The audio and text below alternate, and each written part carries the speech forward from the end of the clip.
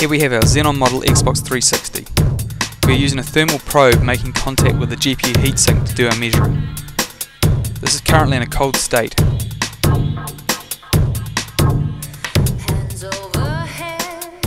We're running this experiment without a hard drive as we need to remove the grill in order to insert the probe.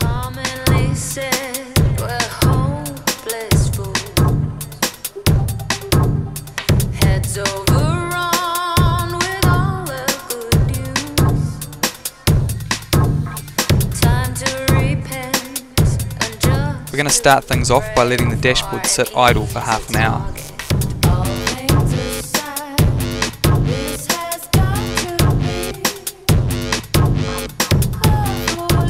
Okay, after 30 minutes we can see that the temperature has increased by just over 6.5 degrees. The fans are doing their job even though they are spinning at low speed.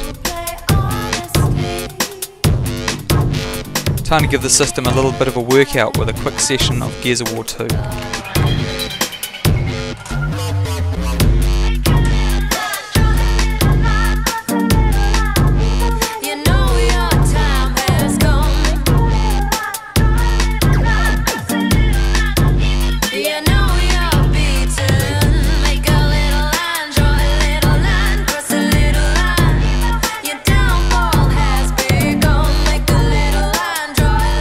Half an hour later, and we can see the difference between the dashboard and gameplay is fairly minimal.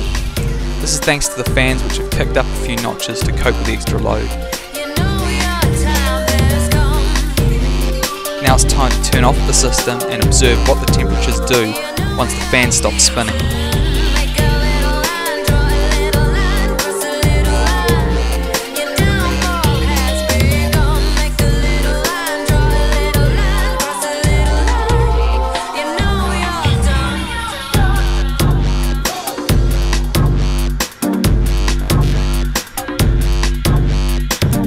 As you can see, the temperature is now climbing without any fan assistance to hold it back.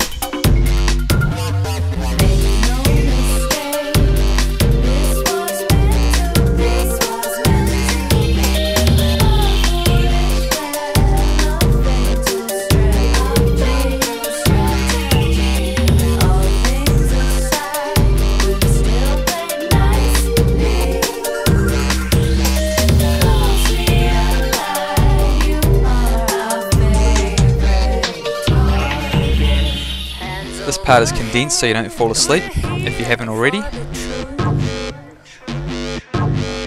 And now we have finally reached thermal peak 3 minutes after shutdown. This is a dangerous 3 minutes in the daily life of your console.